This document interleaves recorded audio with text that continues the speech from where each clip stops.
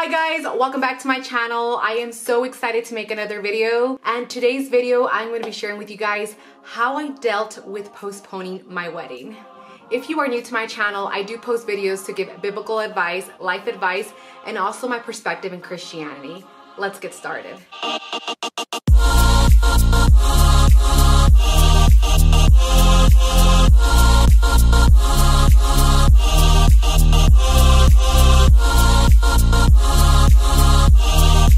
Alrighty guys, so as some of you guys know, I've been preparing for my wedding for over 6 months, and the wedding was supposed to happen this past March.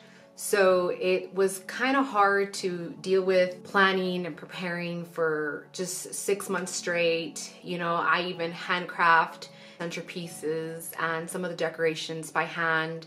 And you know, the last thing you want to hear is your wedding is postponed, hearing that the wedding is not going to happen. So I'm not gonna lie, I was very devastated and heartbroken by the news. There was a side of me that came out in the very heat of the moment that I did not like afterwards, and I was very ashamed and embarrassed about. Definitely God was there, because afterwards I felt silly and dumb just getting mad over postponing my wedding. He gave me so much comfort and love and peace, and one of the messages that I got from him when I was crying and just felt so like hopeless was the word patience.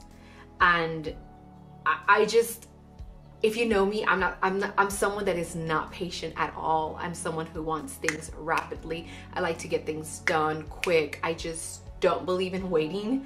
That's just me, but that's something I am working on getting better and just taking things slow. So it was something that was different, and I feel like God was trying to teach me through this situation of how to apply patience in my life and to wait, and that this wedding was going to happen, just not at this very moment. So after God gave me so much comfort and peace in my heart, I realized how dumb and silly I was to cry over my wedding. Knowing the fact that it will happen in a later date, in a later time, I didn't have to get so caught up with my feelings and emotions to the point of feeling that it's the end of the world, that my wedding is postponed. So yeah, I was a bit dramatic, but it's something that I believe for most girls, we've been waiting for this for our entire life. And God made me realize and see the bigger picture of what's happening across the world. That it's not about postponing a wedding or a special event. It's the fact that people are dying across the world without knowing Him, without having a relationship with Him. And if anything, that is devastating to know than crying over a wedding.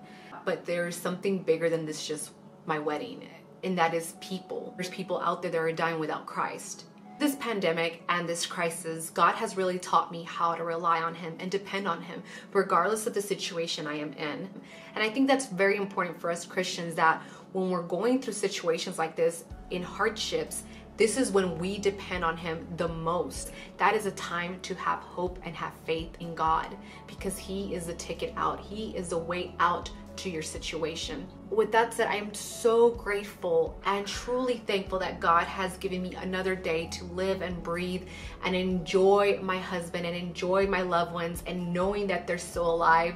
And I am just truly thankful for that. And I think that's what we need to do as Christians, as be thankful that there is another day that's been given to us, and to love everyone and pray for everyone that is being affected by this virus, because it is a tough situation. So with that said, I hope that you guys are praying and are still having hope and faith in God. I know it's been tough for the past couple of weeks, and it just seems like we're not going to be getting out of this, but we are going to get through this together, and we just can't lose faith in Jesus. He has it under control, and everything's going to be fine. We just need to have faith and pray for people that don't know Him. We can't lose faith because of how things are looking in life. It also has taught me how to look at the bright side, which I know a lot of people can't say that right now because of everything that's happening, but there is a bright side. And the fact is that God is alive. There is hope in this world, and that there is hope in your life. And there is no reason for us to give up in hope. Still continue to believe in Jesus and depend on him like it is our last day, because who knows if it is your last day. You don't know, I don't know. I mean, they've said through the media that getting this virus, there's people that have no symptoms, and just because you have no symptoms doesn't mean you don't have it. Who knows if you don't wake up the next day? You just don't know. And I believe all of us as believers need to be prepared for that. We are so ready to prepare toilet paper, prepare for food, stock up all these things that we need, our essentials, but we're not prepared spiritually with God. And that's something that is very, very valuable, because what we do in this lifetime will dictate what's going to happen in the afterlife. And that is very, very important. So as Christians, we need to pray for one another and pray for our loved ones, pray for our nation, pray for this world, because it is in a very tough situation. And it is even tougher for people that don't know Christ.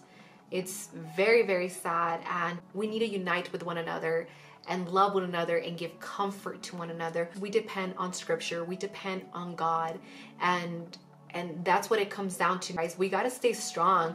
I feel like a lot of people are kind of losing it. That a lot of people are depending on alcohol. You know, they're getting so drunk because they have nothing to do, so they're getting drunk at home. They're smoking weed, doing a bunch of drugs at home just to get their mind off of everything that is happening. But believe me, that is not the way to escape this type of problem.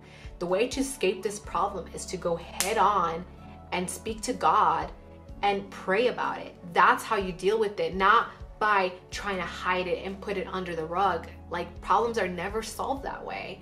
So I think we just, as Christians, we need to pray for one another and reach out to our family and friends and speak to them, and just be the positive, be the light in the situation, because it seems like there's just so much darkness in this situation and it is affecting a lot of people, and we need to be the light in this circumstance.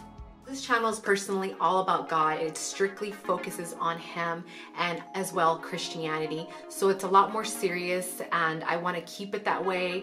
And my other channel, my personal channel, is a little bit more down to earth and less serious. So that one, if you want more personal questions and more personal stuff, definitely check that out, which will be right here. So subscribe to my personal channel, and that is basically it.